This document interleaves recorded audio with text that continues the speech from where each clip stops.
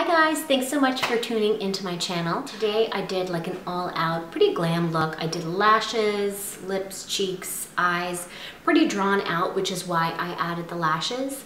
So if you want to see how I got the look, keep watching.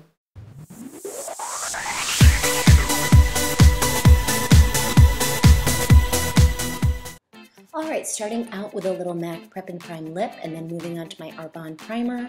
And I'm putting the primer on with my fingers because I already had a little tinted moisturizer on, so I didn't want to brush it away. Then I'm using this Prime Time, it's a cream eyeshadow in a tube, and I'm just using a little bit on my lids to act as a primer, and it's kind of like a nice amber color, which I think is going to look really nice with the shadow. So from there, I'm moving on to a black eyeliner, and I'm just getting really close to the lashes, just trying to kind of like tracing along the lash line. I did this look last time with a brown, and I think I actually preferred the brown, but I chose black this time, so it's going to be a little more blackened in the outer corner. And then I'm just kind of winging up on the outer corner, and then I'm going to drag a little bit under the lash line just to kind of make a boundary, but it doesn't have to be perfect because you're going to be blending it all out anyway. So I am using MAC Sorcery.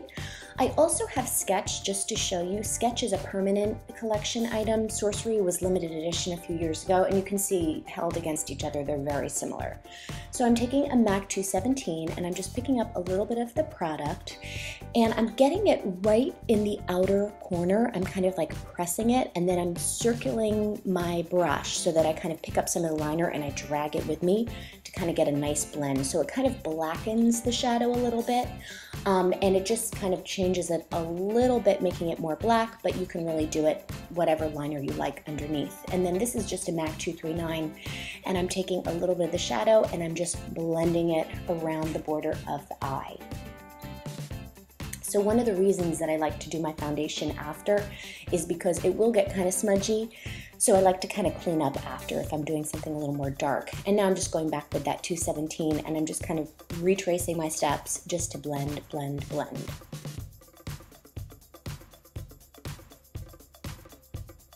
So now this is a MAC 266, which is just a nice skinny slanty brush, and I'm getting that liner really smudgy and really into the roots of the lashes. I don't want any harsh lines, I want it to be really, really smoked out. Then this is MAC Naked Lunch, and I'm putting that on the inner corner over where I put the primer just to kind of brighten things up a little bit. This is my mid-tone blending color, and I take a fluffy brush with that, and I like to do this because I feel like it softens everything and it kind of diffuses the color when you've got two, you've got a light color and a dark color. I like to kind of help to smooth it out with a nice mid-tone like that. Okay, so we're up to foundation. This is just a little bit of foundation. You can see I'm just using a little bit of, this is the MAC Studio Fix, and I'm just putting that all over my face. I'm just using a very small amount because I don't want it to be too thick. I already have a little bit of tinted moisturizer and primer on, so I want to work in really thin layers so I don't feel cakey. So as you can see, I'm just buffing it in. I am going to be using this concealer. This is the MAC Pro Longwear Concealer, also in the same color, the NC20, which is working for me right now at this time of year. And I'm putting this everywhere I need extra coverage. So you can see it's full coverage concealer, but it's also kind of thin for a concealer, so it blends in really nicely, and it works really well with the Studio Fix foundation without being too cakey and thick.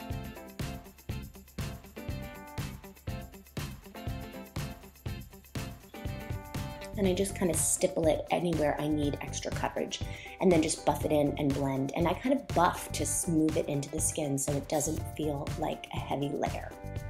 So I'm going back with the MAC Naked Lunch, and I'm just gonna go over the inner corner again just to brighten things up. Sometimes when you do your foundation, it helps to go back and then recheck the eyes, blending in the outer corner again, just kind of touching things up as needed.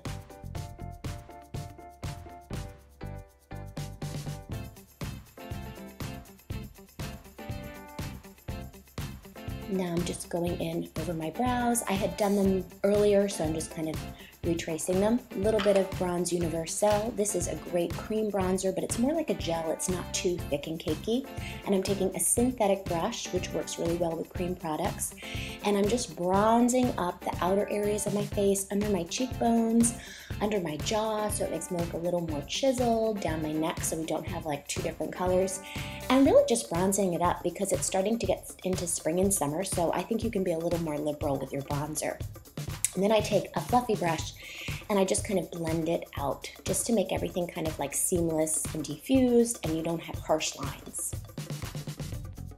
Taking a little bit of my pressed powder and I am just pressing it in with a powder puff. I find it works best. It doesn't move the makeup and it just kind of sets things and mattifies things, and you just use a very small amount of product that way. Now I'm going in with a little mascara. This is just a Maybelline mascara. I can't even remember. I really just want to put a little bit of mascara on the lashes because I am going to be using fake lashes. That's why I didn't curl them, because for me, if I curl my lashes and then put the fake ones on, they flip up and they look really crazy. So I usually just put a little mascara on and then the fake lashes have something to sit on, like a shelf.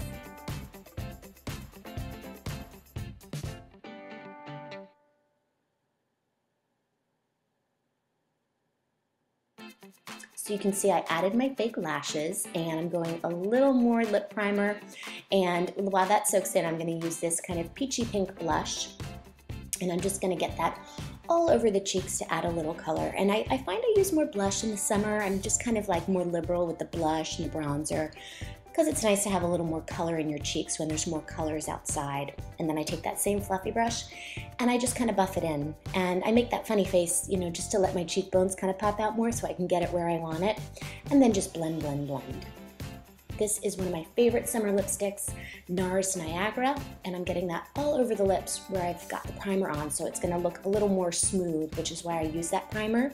And then I'm taking a lip liner, which is really the same exact color, and I'm just filling it in so my lips look a little bit bigger, but it's the exact same color, so it's not giving me like any, you know, outer line that's darker. It just makes my lips look bigger.